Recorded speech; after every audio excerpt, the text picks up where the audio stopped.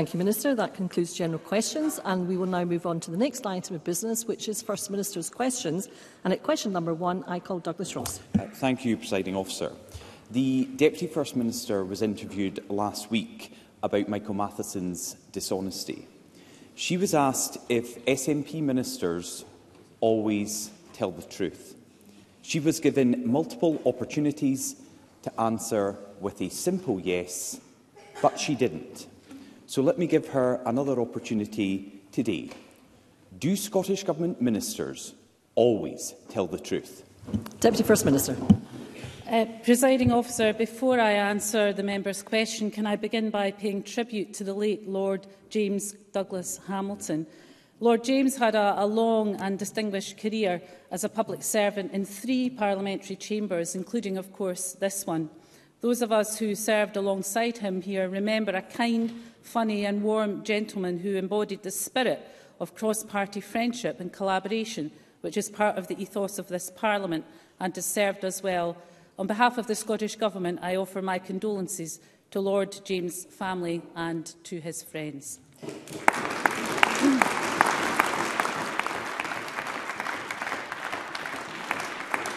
In terms of Douglas Ross's question, of course, it's for Douglas Ross to decide on his questions, but it is very telling that for weeks now he's had nothing to say on the Tory autumn statement that has been devastating for Scotland's public services, nothing on the cost of living crisis, nothing to say on Grangemouth, nothing to say on the climate emergency as leaders gather to discuss the biggest challenge of our age.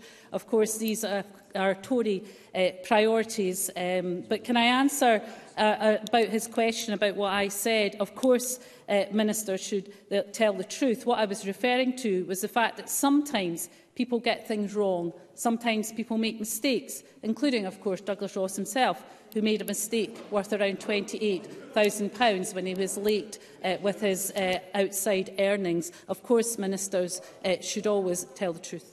Douglas Ross. Well, can I begin on an area where we will agree? Lord James Douglas Hamilton was a true gentleman and a friend to everyone he worked with, not just in Holyrood and at Westminster as a minister, an MP and a member of the House of Lords, but also as a local councillor where he started his career in public service. And I think the tributes we have seen across the political spectrum have helped his wife Susie and their children and the wider family at this difficult time, and they are all in our thoughts today.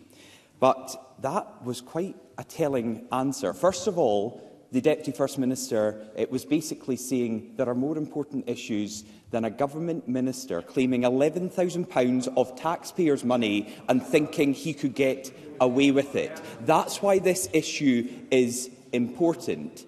And the simple question was, do Scottish Government ministers always tell the truth? We still haven't had a yes or no answer. We've had a conditional answer that they would try to, but sometimes they make mistakes.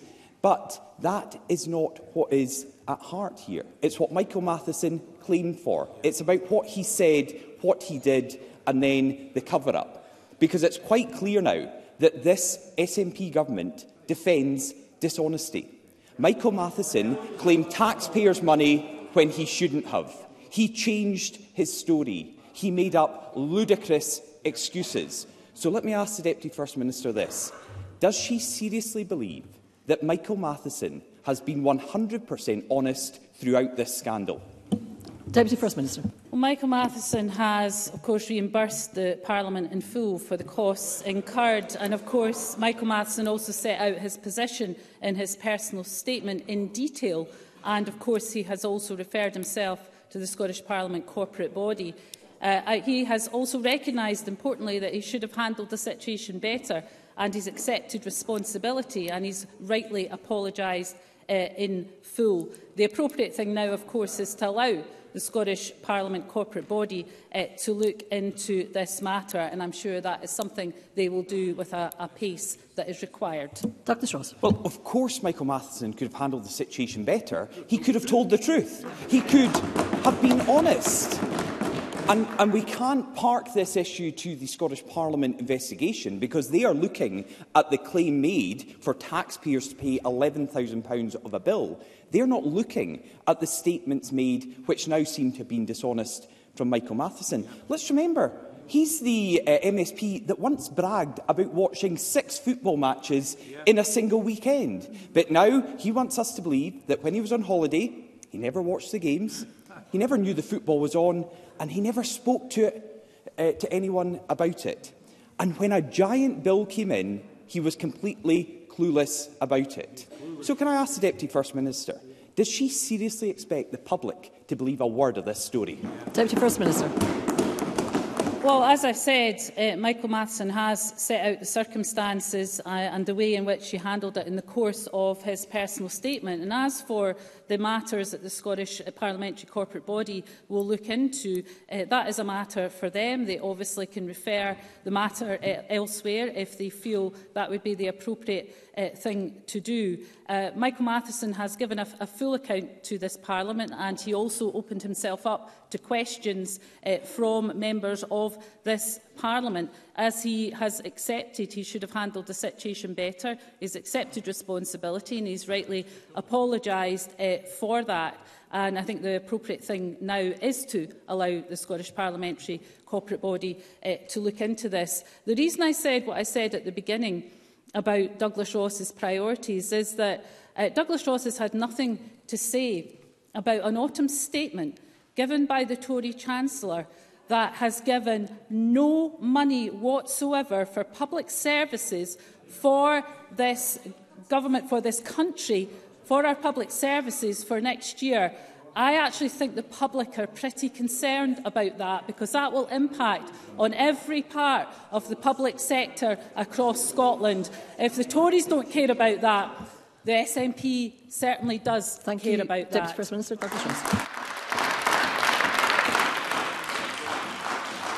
Well, of course, I have spoken about the autumn statement, the £545 million extra money coming to the Scottish Government to spend on public services. But the public are also speaking about this, about how one of the most senior members of the SNP government, one of the highest paid ministers in Scotland, tried to claim £11,000 of taxpayers' money for his iPad bill. But the problem for the SNP government is the public don't believe Michael Matheson. A poll yesterday showed the vast majority of Scots believe he should stand down, and that included a majority of SNP voters who believe Michael Matheson needs to go. Now, they can see he's not focused on the day job. In the middle of an NHS crisis, the public need to trust the Health Secretary. They don't. Nurses and doctors, when they meet him, need to know that he's honest. He's not. The Health Secretary has lost the confidence of the country, and he needs to go for the good of our NHS. This week, the Deputy First Minister said the public sector workforce would need to shrink. Shouldn't that start with sacking Michael Matheson? Deputy First Minister. Well, of course, what Douglas Ross didn't refer to in the poll was that 72% were dissatisfied with Rishi Sunak's performance as the Prime Minister, and, of course, 54% of people support independence for Scotland. In terms of Michael Matheson getting on with the job, Michael Matheson is getting on with the job of being Health Secretary, ahead of what, of course, is expected to be a challenging winter for the Health Service. If Douglas Ross cared anything about the NHS, he would be objecting to the fact that next year only £10.8 million has been given to the NHS from the UK Tory government. Less than £11 million. I think actions speak louder than words. I don't think Douglas Ross and the Tories care about the NHS if they're prepared to support the Tory government on that matter. In terms of what the Health Secretary has been doing this week, he has announced £42 million of funding for an extra 153 doctor training places next year, the largest annual expansion on record. And, of course, he met with the Royal College of Nursing to discuss our agenda for change and to hear about issues facing nurses. And on that point, of course, there's no money for Agenda for Change pay from this Tory government for next year, which is an absolute outrage. Thank you, Deputy First Minister. Question number 2, Anna Surber. Thank you, Deputy Presiding Officer. Can I start by echoing the comments about Lord James Douglas Hamilton and his sad passing and send condolences to his family? I never had the privilege of meeting him, but I think you can tell from all the comments from right across the political spectrum in how much high regard he was held. Deputy Presiding Officer, for weeks now, the Health Secretary has been trying to save his job while the crisis in the NHS continues. And things are getting worse. In 1 week, over 1,000 patients waited over 12 hours to be seen at A&E. Tens of thousands are waiting for crucial diagnostic tests, including cancer. And waiting lists are now the longest they have ever been. 828,398 Scots are now on an NHS waiting list. And over 80,000 of them have been waiting for over a year. But tragically, for many, they will never receive treatment. So can the Deputy First Minister tell us how many people died last year while on an NHS waiting list? Deputy First Minister. Well, can I first of all say the Government and I take these matters very seriously indeed. These are challenging figures, and we know, of course, that behind the figures are people who are waiting too long for treatment. Long waits are regrettable. We have seen a significant reduction in the longest waits since those targets were announced, and we've also seen some improvements in diagnostic waiting times. The latest figures also show that NHS activity has increased. In terms of the actions that we are taking, we are committed to further reductions through our £1 billion investment in the NHS recovery plan to increase capacity to help the NHS recover from COVID. And of course, in each of the next 3 years, we'll provide NHS boards with £100 million to help to reduce inpatient and day case waiting lists by an estimated 100,000 patients and deliver year-on-year reductions. Of course, none of this is made easier by the complete lack of funding from the UK Tory government in next year's NHS requirements. Anas Sarwar. Deputy Officer, I mean, the government's head is absolutely in the sand. 828,398 of our fellow Scots are on an NHS waiting list, and that's the pathetic answer we get from the government. Now, our Freedom of Information request to health boards show that in the past year, 24,567 people died while on an NHS waiting list. 24,567. Many of these people waiting anxiously, often in pain, for potentially life-saving tests and operations. 2 years ago, Humza Yousaf launched an NHS recovery plan that has failed. Things have got worse, not better. But rather than having a government that's focusing on these problems, we have a First Minister and a Health Secretary going from crisis to crisis. When lives are being lost, surely we need a Health Secretary and a government focused on doing their jobs, not saving their jobs. Deputy First Minister. Well, the Health Secretary and indeed the entire government is focused on the NHS because these are serious statistics, and they are, of course, as I said earlier, behind every statistic is a person and a family, and I deeply regret anyone who, the fact that anyone has lost their life while on an NHS waiting list. But of course, these issues and challenges are not unique to the Scottish Health Service. Every health system is under the same amount of challenge. The Welsh Health Minister said just a couple of weeks ago, the NHS in Wales, like other healthcare systems, is facing the most challenging financial pressure in recent history. This is due to the impact of continued increasing demand on services, persistently high inflation on costs, including energy, medicines and pay-related pressures, in addition to the impact of the pandemic and ongoing COVID-related costs. We are all facing these challenges. And of course, as I set out in my first answer, some of the actions that we are taking, the £1 billion NHS recovery plan, the £300 million investment over the next 3 years to bring down inpatient and day case waiting lists. I would have thought that was something Jackie Baillie would have welcomed rather than talking from a sedentary position. But none of this is made easier by the £10.8 million that we have received or will receive in consequentials for the NHS. Thank you, Deputy First Minister. But let me be clear. Anas Sarwar. We need to move to Anas Sarwar. Anas Sarwar, please ask your next question. Deputy Presiding Officer, it's not working. People are dying and waiting lists are going up.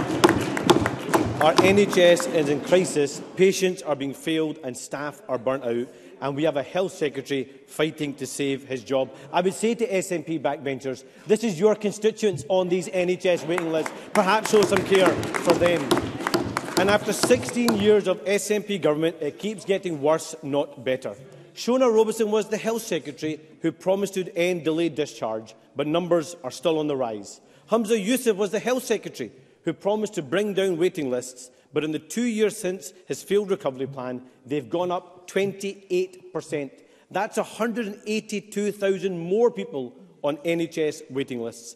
And Michael Matheson was appointed to fix the mess, but today we reveal that over 24,000 people have died on an NHS waiting list in the past year. Deputy First Minister, won't you accept that NHS patients and staff can't afford yet another winter with a failing SNP Health Secretary and a failing SNP government? Deputy First Minister.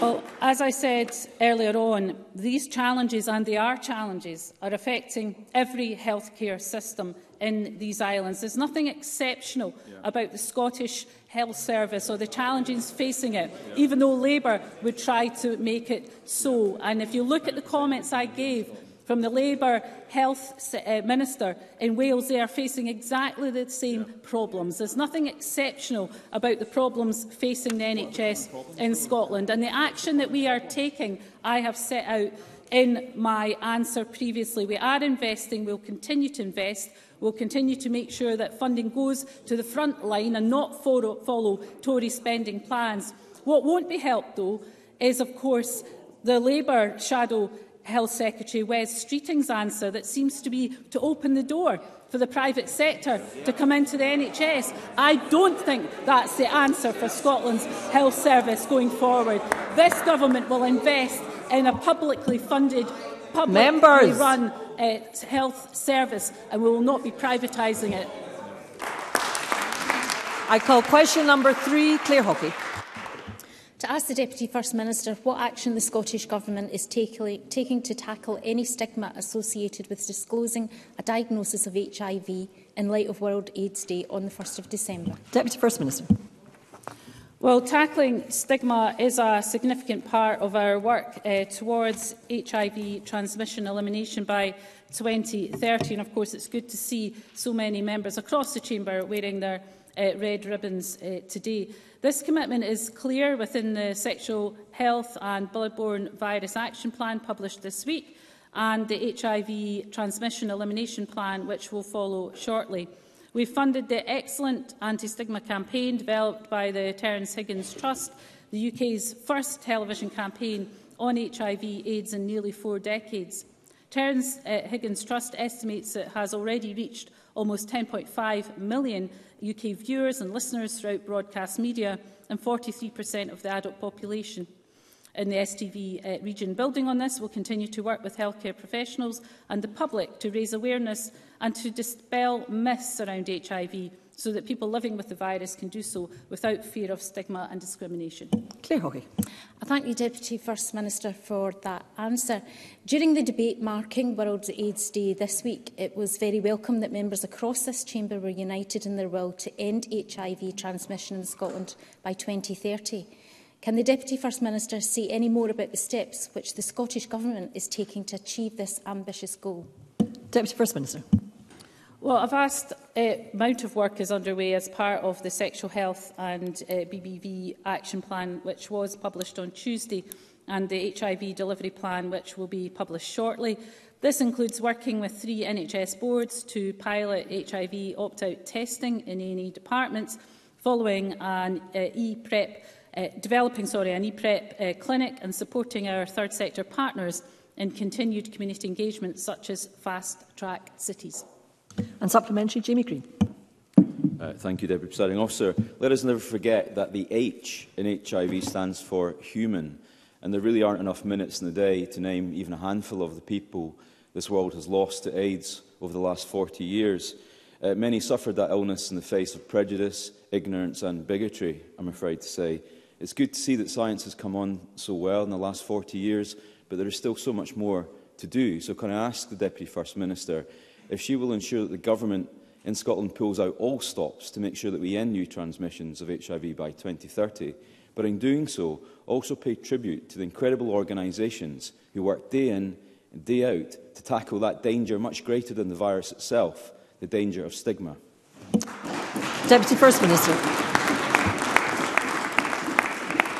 Can I very much agree with Jamie Green, and I think that I would want to join with him very much in paying tribute to those organisations that have worked for many decades, from really, really difficult times when stigma was commonplace in every walk of life, to a position now that thankfully we have moved on a lot from that stigma, although too many people still suffer from it. And that's why this campaign is so important, to break down those barriers, and of course stands very much in stark contrast from some of the media campaigns from those decades ago. So I would want to join with Jamie Green and others in playing our role as leaders within this Parliament and leaders within Scotland to make sure that we play our role in breaking down that stigma even further.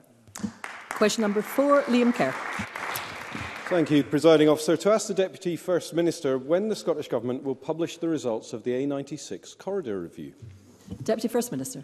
So the Government remains committed to making improvements to the A96, including dualling Inverness to Nairn and the Nairn bypass, despite the stark challenges we now face on our capital budget as a result of the UK Government's autumn statement, which, taking into account inflation, is forecast to result in an almost 10% real terms cut. Members, we need to hear the Deputy First Minister. So, just in case you didn't hear that, nearly a 10% real terms cut in our capital funding. I'm acutely aware of the importance of the route to those that live and work in the north and north east of Scotland. The current plan is to fully dual the route, and as part of this process, we're undertaking the corridor review. The review's initial consultation generated 11,000 different options to improve the corridor, and it's only right that these are fully appraised. I'm expecting Transport Scotland's advice on the emerging outcomes before the end of the year. Following consideration by ministers, there will be a consultation on the outcomes and an update on timings for this, which will be provided by the Cabinet Secretary in due course. Liam Kerr. This review, which was ordered simply to appease the Green Party, was supposed to be published over a year ago. And the fact is that in 2011, the SNP promised the people of the North East that the A96 would be dualled fully by 2030. And over a decade of prevarication, millions of taxpayer pounds, endless excuses later, nothing, not even a mention of Aberdeen to Huntly in the programme for government. Deputy First Minister, the people of the North East want a straight answer. Will the SNP fulfil the promise to fully dual the A96 between Inverness and Aberdeen by 2030? Yes or no? Deputy First Minister. Well, I think Liam Kerr's pretty insulting, actually, to that consultation that's generated 11,000 different options to improve the corridor. That's a bit insulting to all those who have taken the time to contribute to that consultation. Given the level of interest, I would suggest that that was the right thing to do. As I said in my initial answer, I'm expecting Transport Scotland's advice on the emerging outcomes before the end of the year. Following that, the Cabinet Secretary will provide an update in due course. I've said we remain committed to making the improvements to the A96, including dualling Inverness to Nairn and the Nairn bypass. But if Liam Kerr is serious about the importance of infrastructure, why are they then supporting the Tory spending plans that cut capital by 10% over the next 5 years, because it's capital that is required to build roads and other infrastructure projects? So the Tories are cutting the amount of money available to do these things and are making no objection, as I can see it, to their Tory government down south. I would call that hypocrisy, Presiding Officer. A supplementary, Fergus Ewing. Presiding Officer, May I ask the Deputy First Minister a simple question? By what year will the construction of the Nairn bypass be completed? Deputy First Minister. So, first of all, as the First Minister confirmed to the member during our programme for government statement to Parliament on the 5th of September, I want to reiterate we're fully committed to making improvements to the A96, and that, of course, includes dualling the Inverness to Nairn section, including the Nairn bypass, which already has ministerial consent following a public local inquiry.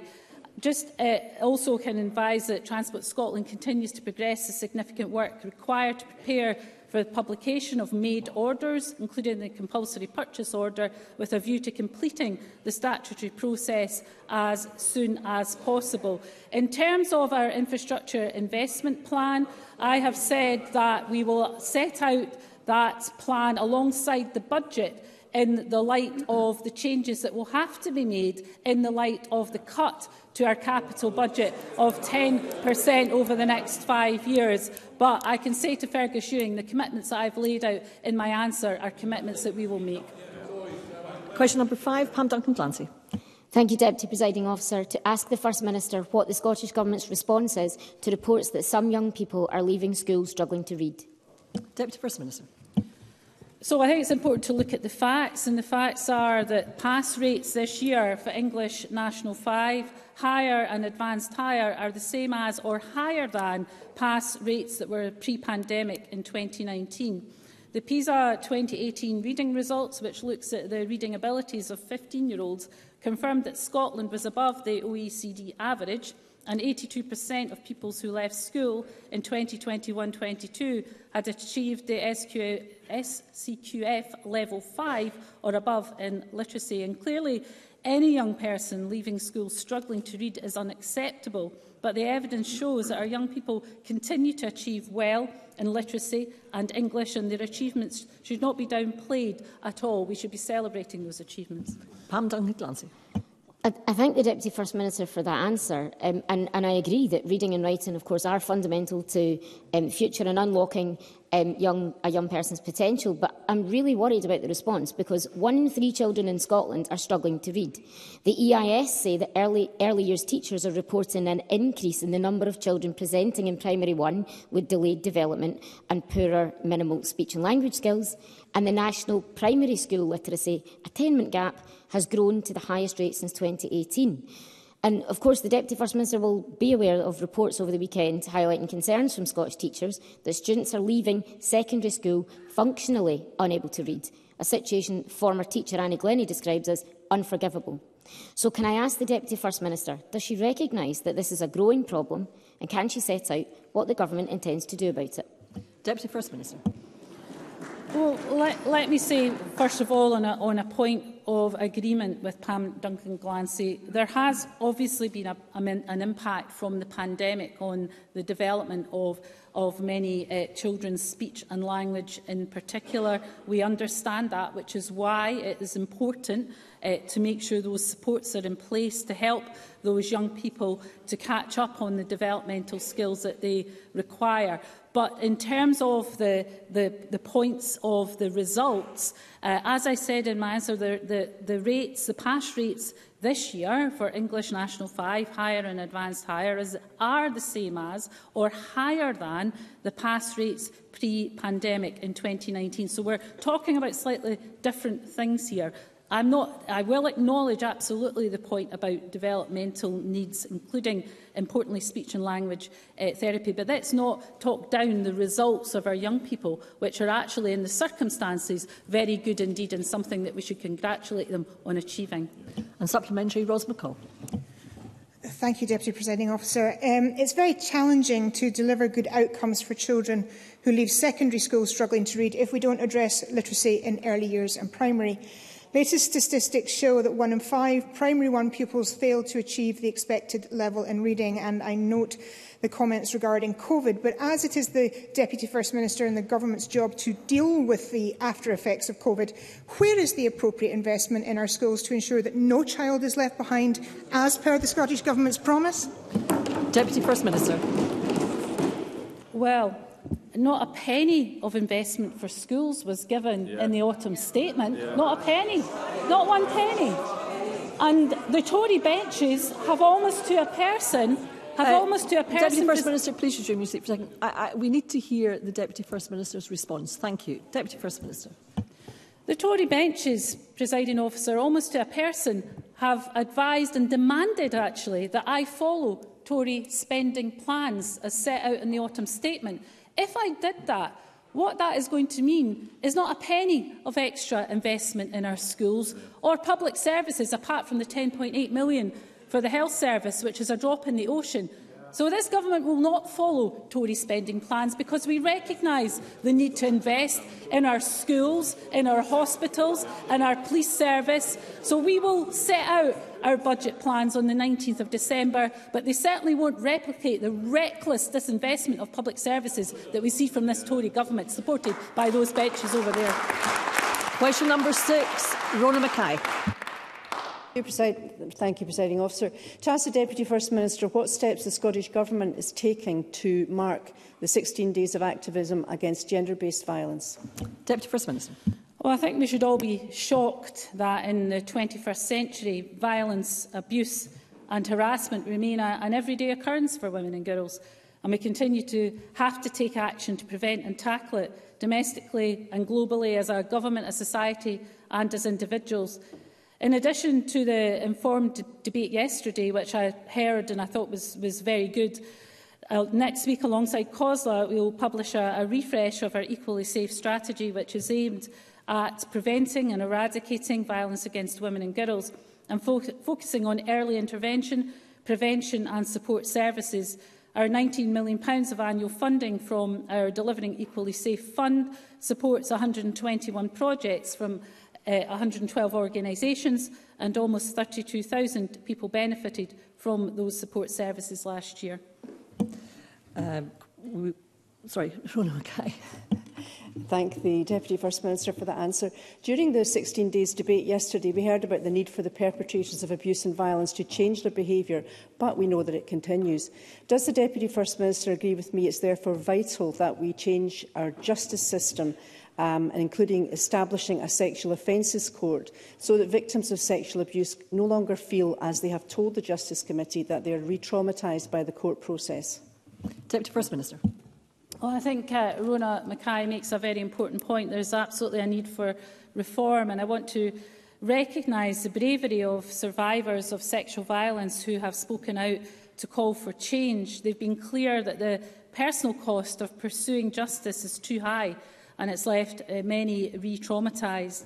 And that's why the proposals contained in the Victims, Witnesses and Justice Reform Bill, like establishing a sexual offences court, are so important. And collectively, these reforms put victims at the heart of our criminal justice system and create a system that recognises and responds to the trauma experienced by victims and survivors to ensure that victims maintain confidence in our justice system.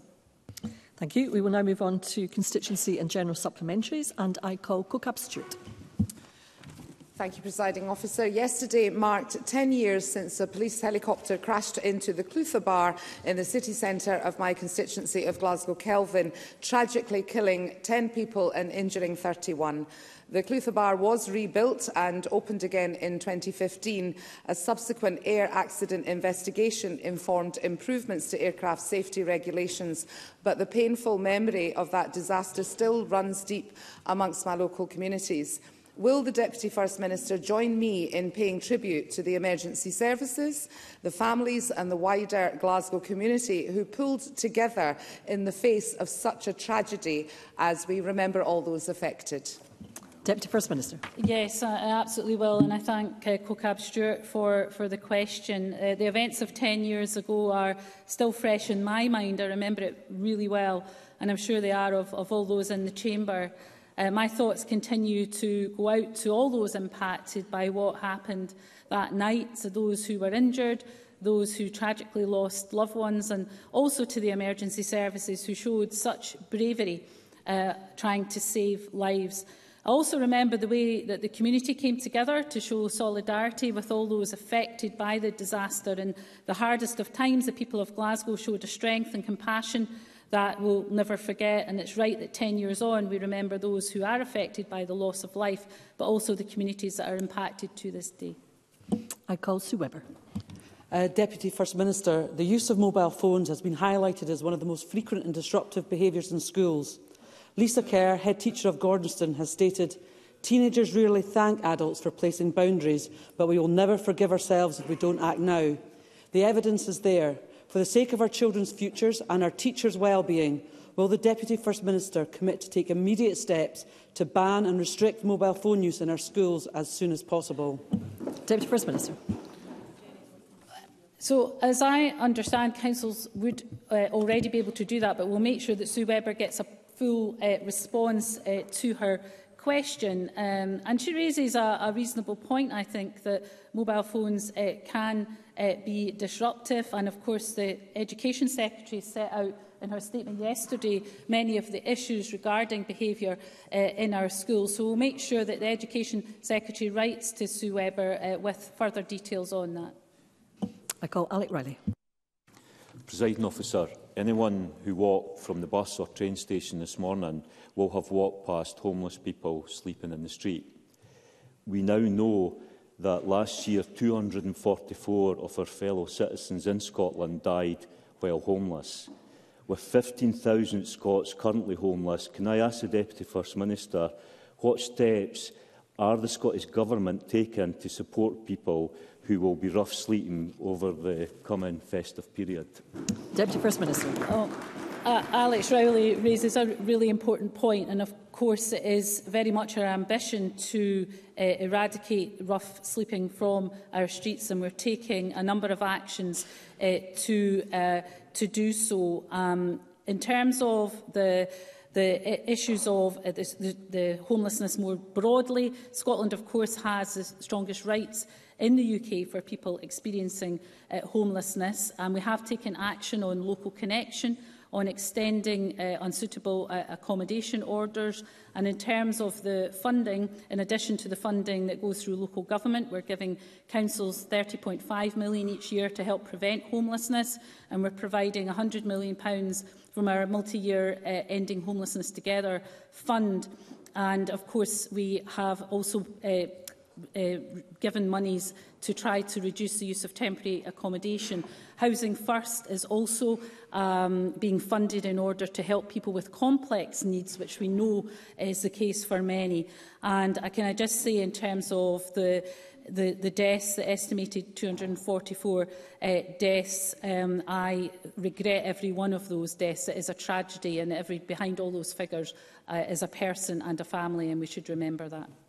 I call Liam MacArthur. Thank you, Presiding Officer. Earlier this week, NHS Orkney was moved to the first stage of formal escalation by the Scottish Government. NHS Orkney is far from the only health board in Scotland whose financial position is precarious, with debt levels rising. But there are particular challenges faced by a small island health board. So can the Deputy First Minister confirm that the Government will respond positively to any request for assistance from NHS Orkney? And will every effort be made to help NHS Orkney achieve financial stability as soon as possible, while at the same time ensuring patient needs and staff well-being are safeguarded? Deputy First Minister. Well, can I say to Liam MacArthur, these are important matters, and I can say to him that the Scottish Government is directly engaging with NHS Orkney and will be looking to provide tailored support to support the board going forward, because it is important as we enter winter that NHS Orkney, alongside other boards, are well prepared to meet the challenges that winter will bring. And I'm sure the Health Secretary will be happy to update Liam MacArthur on some further details about the support that will be provided. I call Bob Doris. Presiding Officer, after First Minister's questions, I'm meeting with campaigners who have been fighting to get a fair deal for clients of McClure Solicitors following the firm going bust in 2021. It is estimated there could be as much as 100,000 people impacted UK-wide, and complaints I have received include what they consider exorbitant fees charged by solicitors to remedy errors or to make changes to trusts, as well as families discovering trusts were never set up by McClure's despite fees having been paid.